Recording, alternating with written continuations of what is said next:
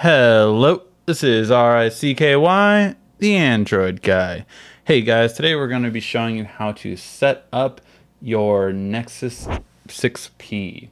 So it's a very simple process, but it's something that I always want to go over. And the very first thing you should do is be on Wi-Fi. This is very important because you're going to be downloading apps that you've had in the past. So for that reason, you do want to make sure that you're in a good Wi-Fi connection for the period of time you need to set up your phone. All right, so when we first set it up, we're just going to hit this next button right here.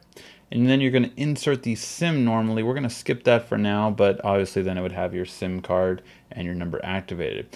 Now again, you do want to connect to Wi-Fi as we are here, and I do love this little Wi-Fi symbol in the sky. So we're going to connect to our Wi-Fi here right now.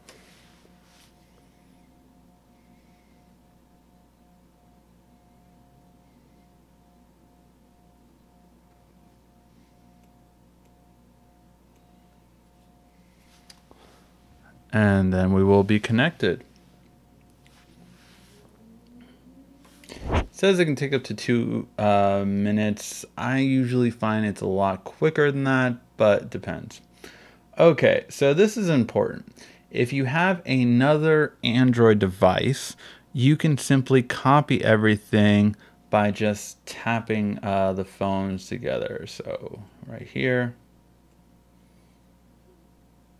And you can see that you just go into Google settings, you go into set up nearby device, and then simply and easily.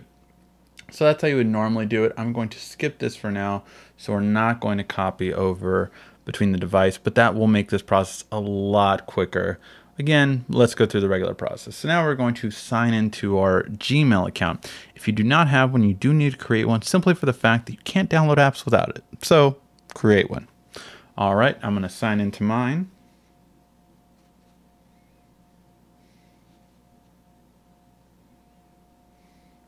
And then, of course, you're going to put in your passwords, which I will do now.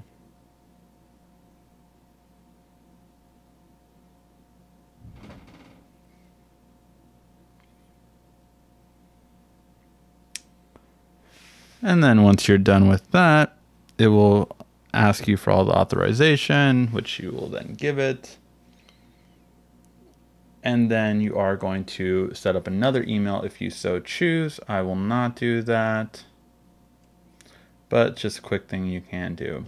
Now you can set up your fingerprint to use it to unlock. We will do that in a separate video, but it's something that you have available, and the fingerprint scanner is on the back if you want to do that now.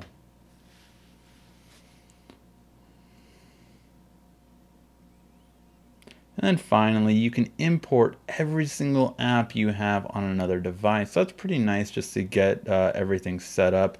I'm going to use this separately, so I will just set it up as a new device. But for most users, this will be an ideal setup. So at least it'll download all the apps you would want. And then we're going to go next. We're going to get Google Now because if you own a Nexus, you're going to want Google Now. This basically allows you to do everything with Google, and it makes the setup just a lot easier. And you see welcome. If you hold down the background, it tells you will add widgets, everything like that. First thing I'm going to do is just turn up that brightness. It is so low. And there we go. It's a nice, better looking screen now. All right, guys, let me know if you have any questions about this device, and that is how you fully set up.